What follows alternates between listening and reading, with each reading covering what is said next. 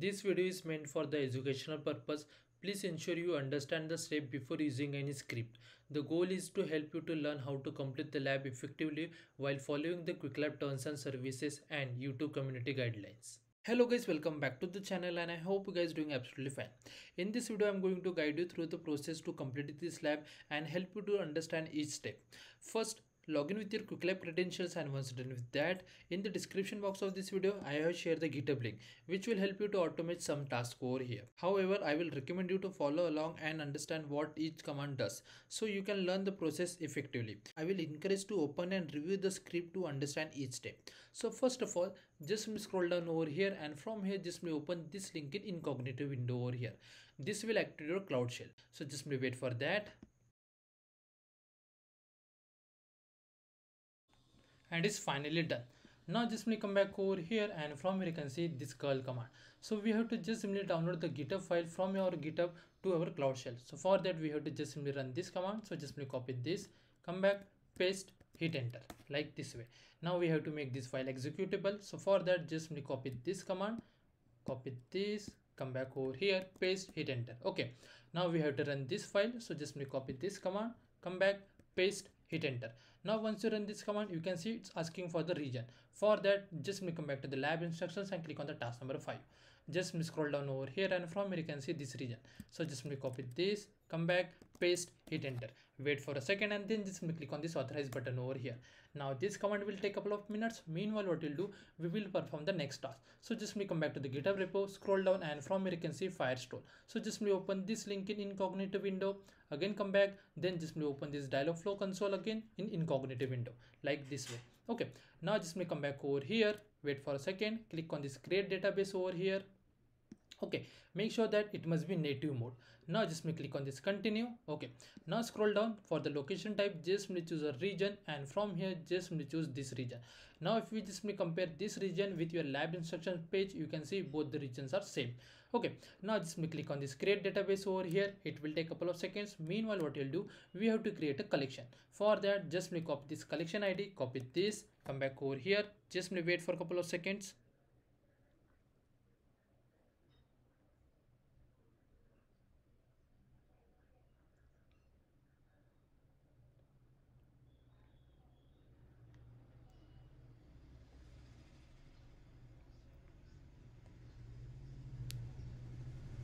And it's finally done. Then just click on the start collection over here like this way. Now for the collection ID just paste the ID which you just copy, this one. Now for the document ID just type 100 over here like this way. Now for the field name just scroll down, copy this name, come back and paste over here. Okay, now for the field value just copy this, come back and paste like this way. Then click on this add field, scroll down, then copy this last name and paste over here as a field name. Then copy this name, come back and paste over here as a field value. Again click on this add field.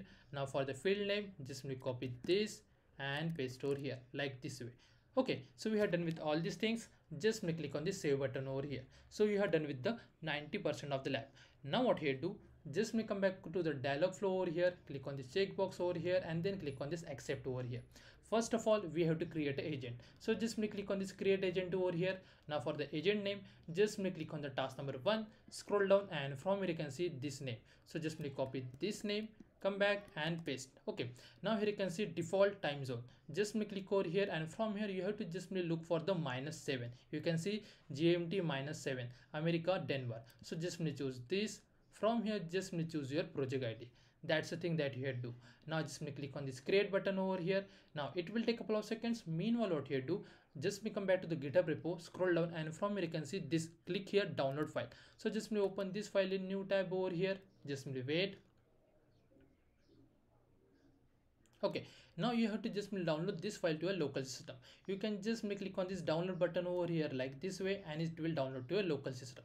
Now come back over here and here you can see agent is created.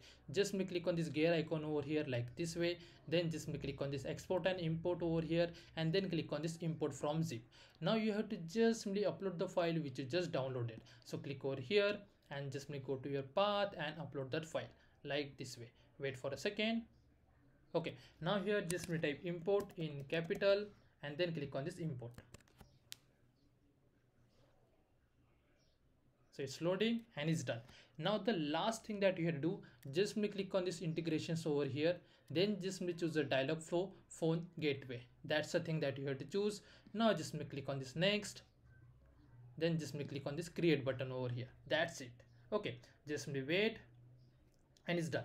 Now if you just come back to the lab instructions and click on the check my progress for each and every task, you will get a score without any issue. And if the score is not updated for any particular task, no need to worry. Wait for a couple of minutes and you will get a full score on this lab without any issue. So as you can see, for these two tasks we are not getting a score. Okay, but if you just come back to the dashboard over here, and from here you can see both the commands are still running, and that's the reason we didn't get a score over here. So once this command executed properly, then we will get a score. Now just wait for this command get execute.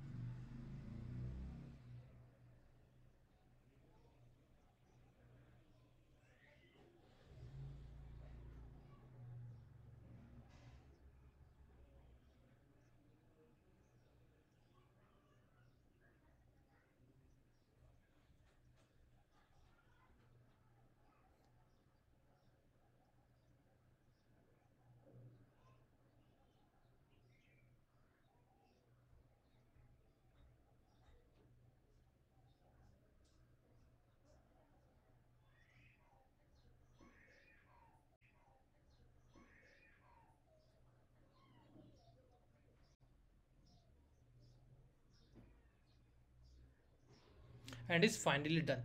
Now if you just come back over here and click on this check my progress, you will get a score without any issue. As I said, we have to just wait for this command get execute, and it's done. And that's the way we have to complete this lab. I hope you guys like the way I solved this lab. If you still have any doubts, any question, please do let me in the comment section. I will answer those questions and clear your doubts. Thanks for watching and have a good day, guys. Remember, this video is for educational purpose. Please make sure you understand the step and follow the Qwiklabs terms and services and YouTube community guidelines.